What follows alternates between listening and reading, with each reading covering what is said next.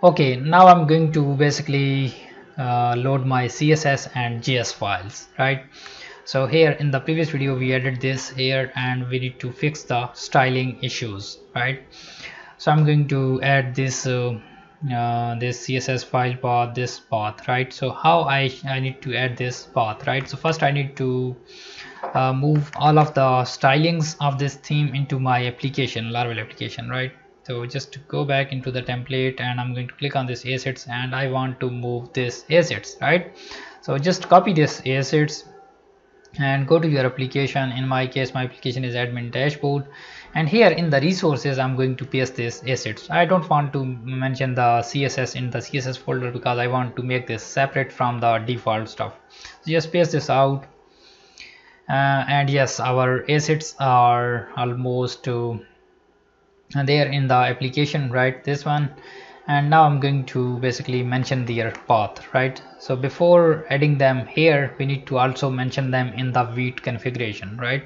So just open this Vite config.js, and by default it's loading this app.js, app.css and app.js.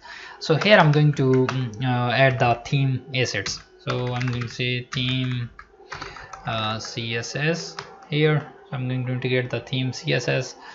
So just go here, close this one, and just go here, and now I need to locate those files, right? So I'm going to copy this path, and whatever the path, in this case I have resources slash now assets, right? Assets directory. If I locate this here, assets, and then the rest of the paths would be same, vendors, then vendors, and vendors contain this MDI, and then so on thing, right?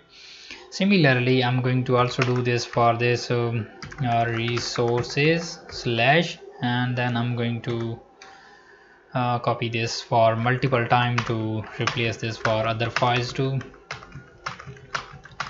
Okay, like this, right?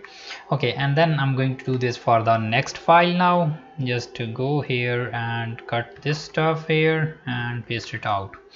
Okay, perfect. Did this for these two CSS plugins, and now I'm going to do this for this styling style.css. Okay, just go here, and now I'm going to do this for the all, right? This one is an image, so later on I will also resolve the images too, right? So just now remove this, and I'm going to add this using the Vite bundler, right? So how this Vite bundler works, so let me first compile those files.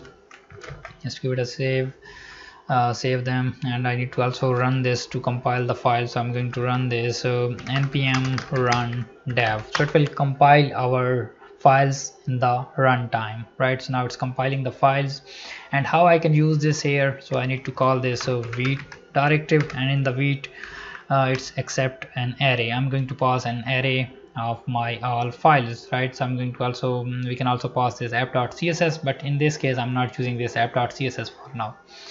So I'm just going to copy those things here. Sorry, I need to also mention this resources too, resources, and then later on I need to also do this here. Also the last one would be this, right? And paste this out, save this one, and now let's see what's going to happen. It's going to basically compile the files. Now let's get refresh and see what's going to happen.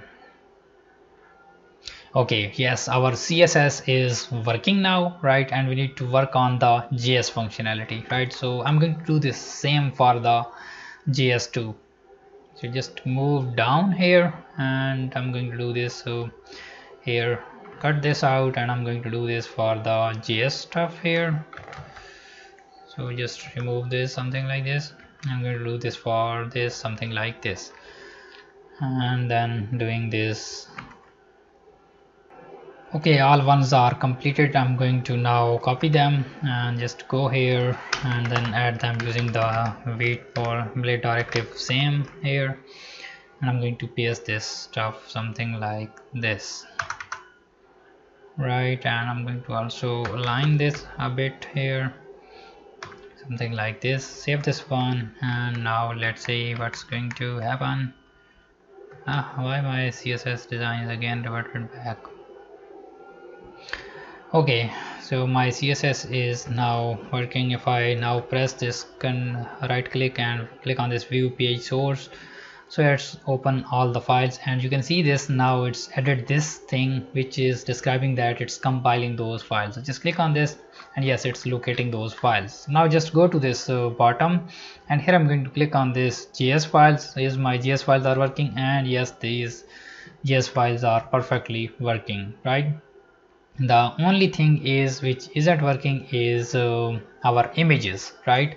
So now how to pass these images into our application.